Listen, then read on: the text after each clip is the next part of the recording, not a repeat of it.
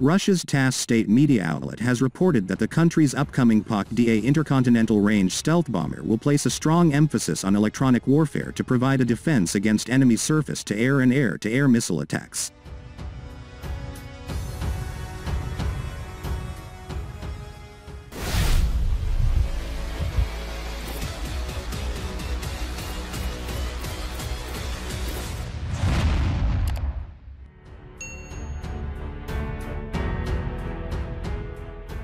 The report cited an unnamed source in Russia's military-industrial complex, who stated, "A completely new airborne defense system is being developed for PAK-DA, which will protect it from all types of weapons, radar and optical."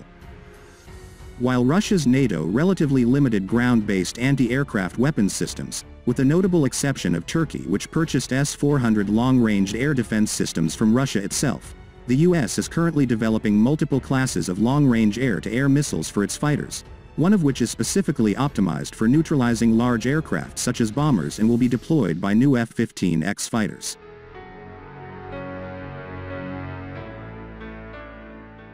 The new bombers are expected to replace the Tu-95 bombers in Russian service, and may also replace a portion of the Tu-22M and Tu-160 fleets. According to Tass industry source, the new bomber will be built exclusively for standoff attacks and all not rely on gravity bombs.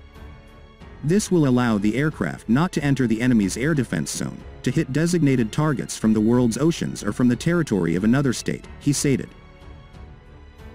The aircraft will carry intra-fuselage weapons to maintain a small radar cross-section, much like the Russian Okhotnik stealth drone and the upcoming American B-21 and Chinese H-20 bombers. The source further revealed that the first prototype of the new bomber is currently under construction. The bomber is scheduled to enter service in 2027.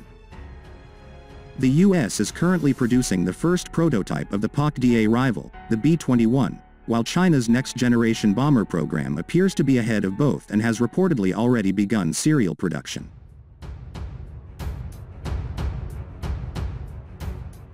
The new bomber is expected to make use of a flying wing design, and to rely on enhanced variants of existing air-launched missile designs such as the KH-47M2 hypersonic and KH-101 radar-evading missiles.